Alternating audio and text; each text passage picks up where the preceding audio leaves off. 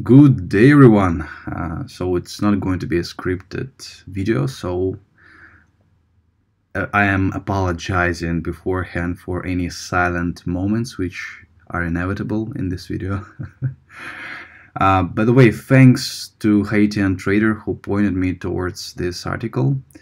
So it's a sad day, but not surprising. So Steam no longer accepts Bitcoin due to high fees and volatility, but of course the main reason is high fees, because players who want to purchase a game which costs $30 have to pay $30 additionally for their transaction to be confirmed. It's a big problem currently in Bitcoin space, especially when Bitcoin is reaching absolutely unbelievable new highs.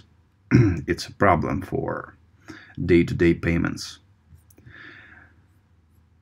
So this graph I downloaded SCV file from blockchain.info. You can do it yourself. Blockchain.info is the best source of statistical data for my presentation on Bitcoin blockchain. So here we have cost per transaction.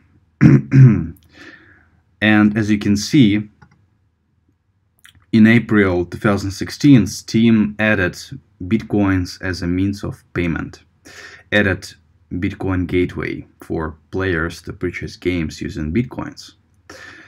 During this time, actually, average Bitcoin fee was in cents.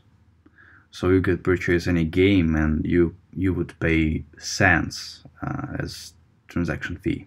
And currently you have to pay about $20. But why is this graph not showing us those numbers? Just because it's average numbers. And average numbers, they sometimes do not represent the true numbers we usually pay as transaction fees. So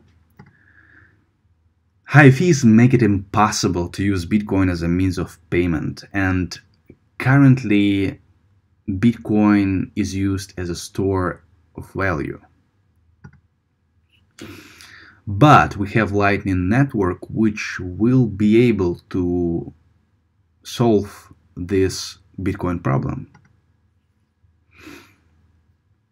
In comparison, Ether transaction fees are about 30 cents currently, even though Ethereum capitalization currently stands at about $45–50 billion.